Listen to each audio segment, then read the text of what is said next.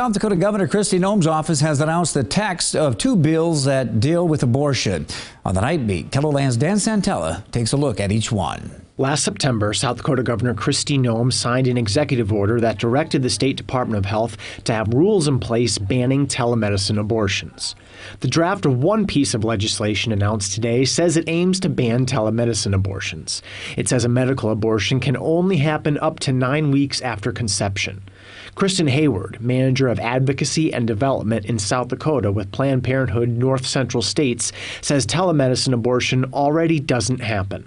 That is not something we do here and haven't done here. So I don't know why there's a need for legislation. That is not something that that we perform here at all, because it is a requirement that a physician is in the room. On that legislation, Representative Tamara St. John, a Republican from Sisseton, says she is waiting for additional information. I really can't say on that one till we thoroughly go through it and hear the debate, the pros and the cons to it. The other draft legislation would ban abortion when a fetal heartbeat is detected.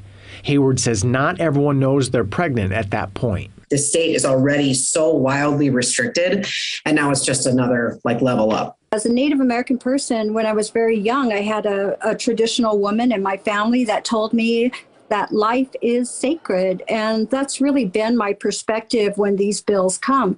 Of course, there's considerations to it. You know, we have to look at how it's drafted. St. John says she intends to be a proponent of the fetal heartbeat legislation. So essentially, I am pro-life, and, my voting record does show that.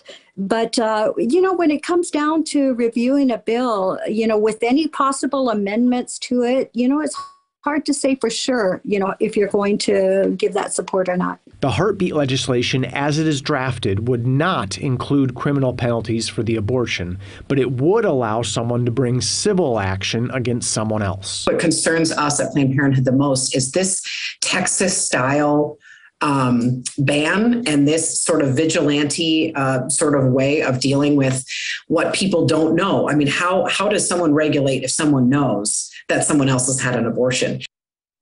The two pieces of legislation are drafts as of this evening. They do not have a number or a house of origin. We posted links to each with this story on KELOLAND.com.